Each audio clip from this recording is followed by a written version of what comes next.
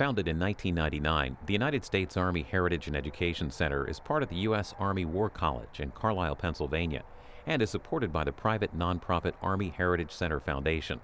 The center is the primary research facility for U.S. Army history and includes exhibits and a library open to the public. American History TV visited to see a selection of artifacts in the conservation and storage facility, which is not open to the public. My name is Jim McNally, and I am the Curator of Art for the United States Army. My responsibility is to collect, preserve, and interpret Army art history. And what that means is, specifically, is my concern is where art images and Army history come together to tell the story of the American soldier. This is the most amazing flag here. This is a Confederate flag that was captured at the Battle of Antietam.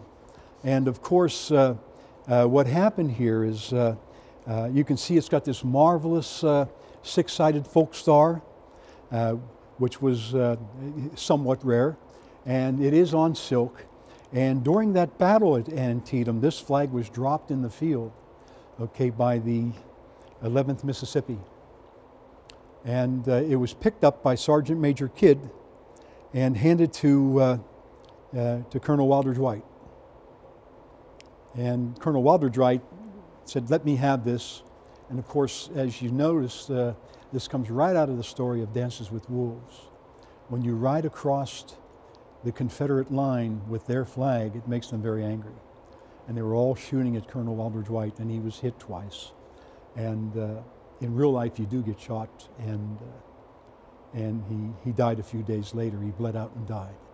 And this flag was given to his mother, and she kept it for many years and then donated it to the Mullis collection in Boston, which is the military order of the Loyal Legion of the United States. It was a fraternal organization founded upon the death of Lincoln.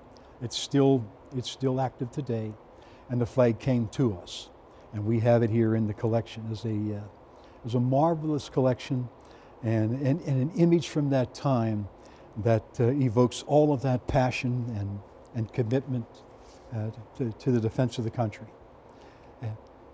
We do have a painting of Colonel Wilder Dwight that carried that flag, and we're going to walk over and take a look at that now.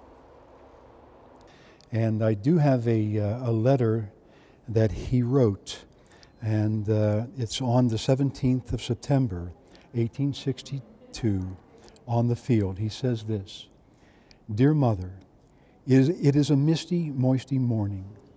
We are engaging the enemy and are drawn up in the support of Hooker, who is now banging away most briskly.